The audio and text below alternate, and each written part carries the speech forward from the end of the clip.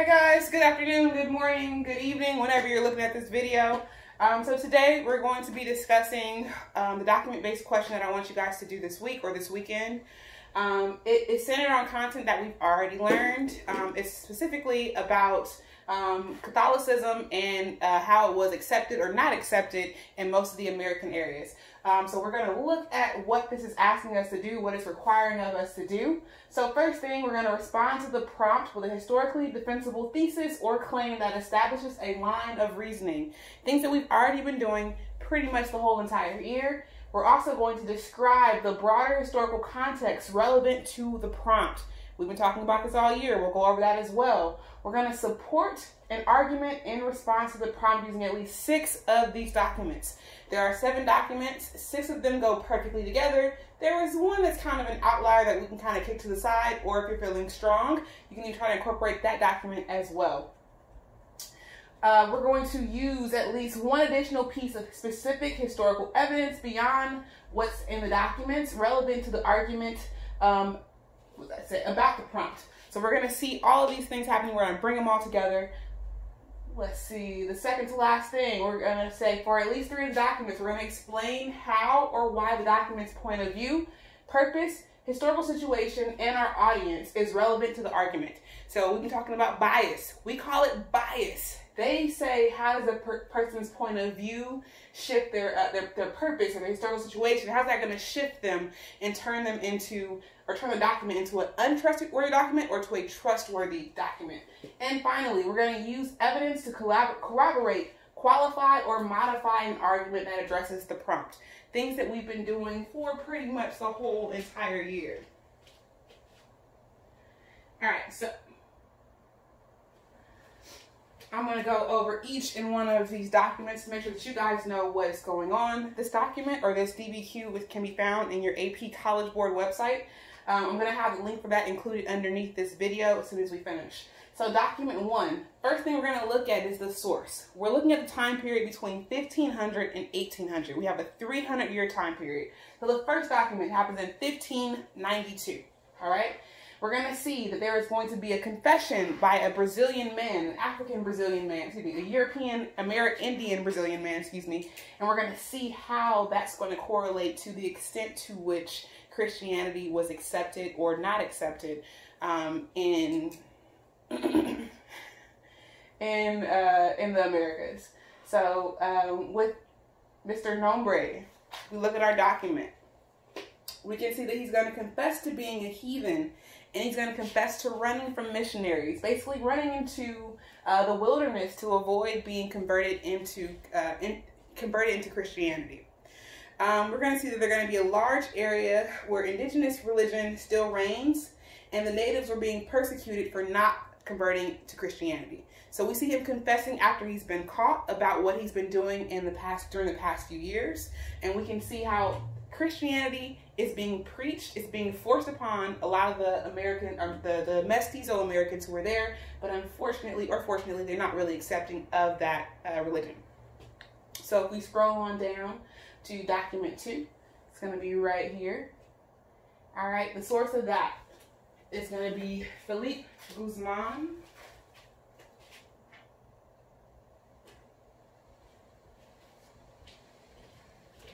All right, he's going to be a Christian who's the descent of Inca nobles. And we're going to see how he's going to illustrate what's going to happen during the 1500 to 1800 time period, specifically in the year of 1615.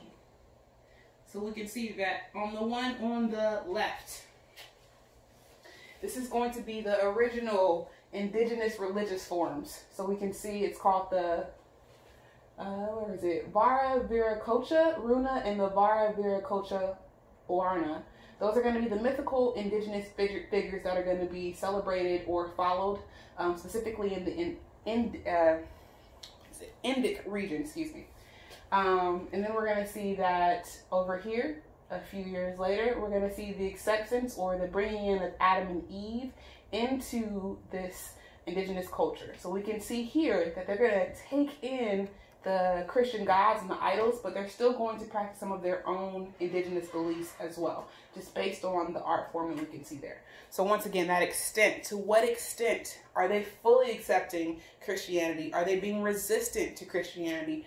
What are they doing? And we can see in this one that they're kind of combining their beliefs with those Christian beliefs.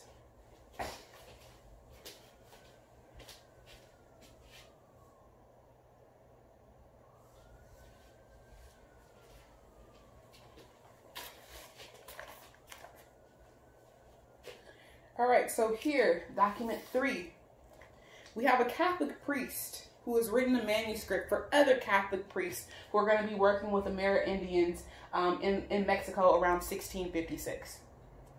So he's basically saying that a lot of these priests, they were trying to teach admirably, trying to teach very, very hard to convert a lot of the native people to Christianity, but it was not very successful because they were still finding ways to praise or follow their own gods and their own idols.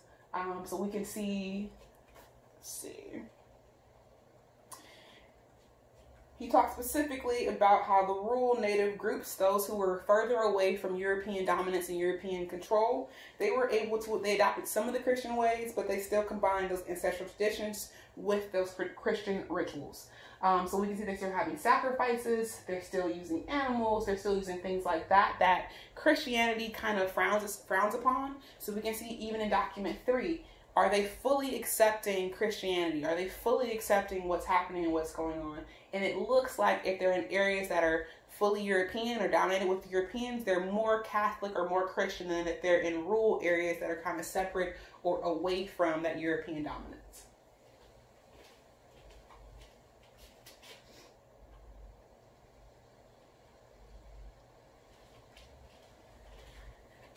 All right, so document number 4. This one's kind of interesting. I think this guy's kind of a snitch.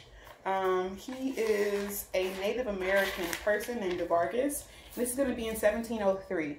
And so even though he is of the native traditions and of the native ethnicity, he is going to kind of turn against them and tell about what's happening and what's going on. So he basically says, yes, you know, they are still sacrificing animals. And the way that they're able to cover it up is that after they sacrifice an animal, they will go to an area and they will go to a Christian church, praise that Christian church. They will use the feathers from one of those animals that they slaughtered, and they'll prey upon that feather. And the same person who was just slaughtering that animal is now going to be in church, and that person is going to be praising Jesus and God and those idols. And so it was their way of kind of hiding and covering up what they were doing. And we're also going to see that they also use a lot of guards. They would have people stationed in strategic positions that would let them know if a Spanish person or some kind of suspicious outsider was coming to report them and tell what they were doing. So we can see that once again, to the extent, how involved were they? How accepting were they of Christianity fully? We can see that they're not completely going to accept it, but they're going to once again combine what they're used to doing with what they have just learned and find a way to mix those two together. All right, document number 5.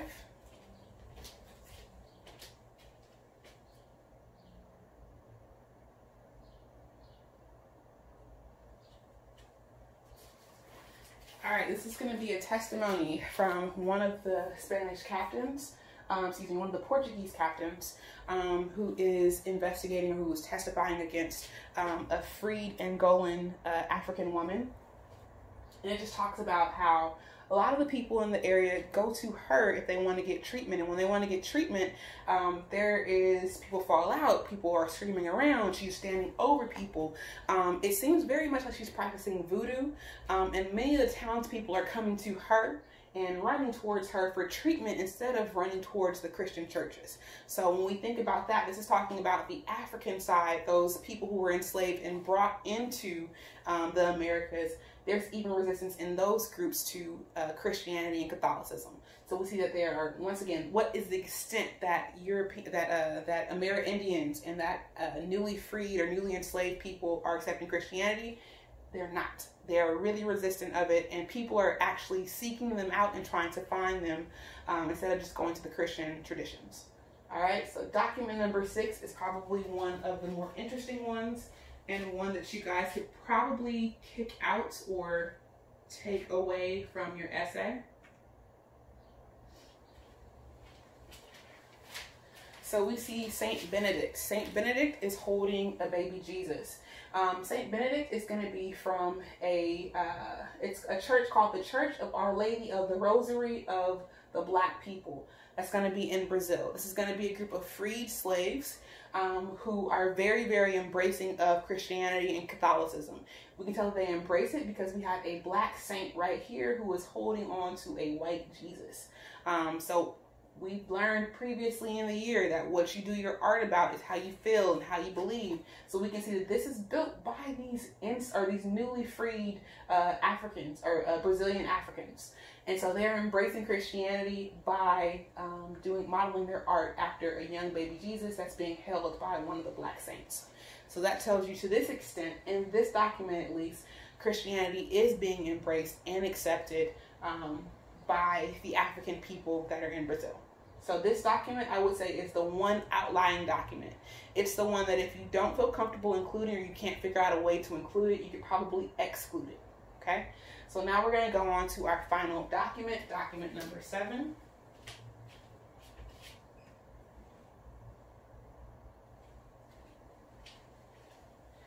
All right, so we have a visiting religious scholar or diplomat, whatever you want to call it, from Spain, named Felix de Azara. He's basically investigating one of the native-run Catholic churches. This is going to be a church that the Catholic priests are going to educate some native scholars. Hopefully those scholars can then turn around and educate their own people about Catholicism and things like that. So we can see in this document that he says, hey, they are going to be baptized. They're going to know all their Christian prayers, but deep down inside, we know this isn't really true. We know that they have a hard time. We have a hard time truly translating the Spanish or the Latin text into a language that these people will understand. And even when they do actually try to have people who are from this native language speak to the people, they realize that they don't know what they're saying and they're kind of just making up things along the way. So it's not very successful. It appears successful from the outside looking in because all the students who go to the school, all the priests, they all know the proper Catholic hymns, they all know the prayers, they have all been baptized. But if you dig a little bit deeper and a little bit further, you can see that this is kind of just a facade and it's not really true because they don't have a real way of translating the text into languages the native people understand. We learned this previously with Martin Luther. He was really big on educating the Germanic people in Christian scholars, in Christian texts, excuse me. And the way he did that was by translating the Bible into different languages. So they were not able to adequately translate the Bible, which means that communication was frayed. It wasn't as strong as it could be, which means that the acceptance of the religion cannot be as strong. So once again, were they fully accepting, or what extent is Christianity changing society? It's changing them on the outside, but if we look deeper inside, the people are truly not accepting or fully understanding what Christianity is. Now, if we look at how things are today, we can say that that's definitely different. A lot of people who are of African descent or of Latin American descent, they are very much embracing of Christianity, of Catholicism, of things like that. But during the early time periods, it was definitely a fight. And if it was not a fight, it was a combination of those European ideals with those African and Native ideals. All right. So now we're going to talk about what the thesis is going to look like for this question. So once again, we're talking about the extent to which Christianity is going to change societies. All right, the extent to which Christianity changed societies in Latin America in the period of 1500 to 1800. So we have to remember to answer the question fully. We have to remember to restate the question completely.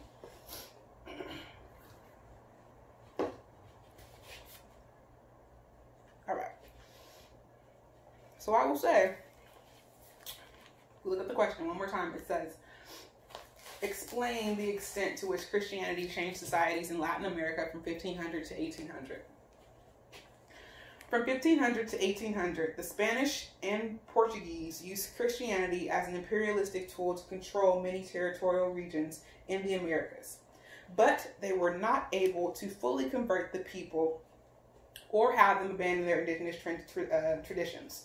Catholicism appeared to be stronger where there were larger concentrations of Europeans, but in areas with the biggest concentration of either indigenous or African people's religion was at best a combination of religious traditions. So we're going to say that one more time. From 1500, actually I'm going to read it off my phone because it's clear on my phone. I can't do that because I'm using my phone to record. From 1500 to 1800, the Spanish used Christianity as an imperialistic tool to control many territorial regions in the Americas. But they were not able to fully convert the people or have them abandon their indigenous traditions. Next sentence. Catholicism appeared to be stronger where there were larger concentrations of Europeans. But in areas with the biggest concentrations of either indigenous or African peoples, their religion was at best a combination of religious traditions. Once again, that mixing of European Christianity along with their own indigenous traditions. We talked about this previously. We can see that even now today in our own churches. If you go to a black or brown church versus a European American church, European American churches are known for being a little bit more quiet, a little bit more subdued. If you go to a black or brown church, you might see people dancing, screaming, whooping and hollering, making music. The preacher is going to be loud, very demonstrative, really extra. That's going to be that combination of our traditions with Christianity. So I think that's pretty much it for this video right now. There will be plenty more of these coming. So I need you guys to work on this essay. It is due by Sunday, so that Graber and I have a chance to look at it, evaluate it, and review it for our class that we're going to have on Wednesday. Have a great rest of your day, your morning, your evening, whatever it is, and I look forward to seeing you guys next week in class.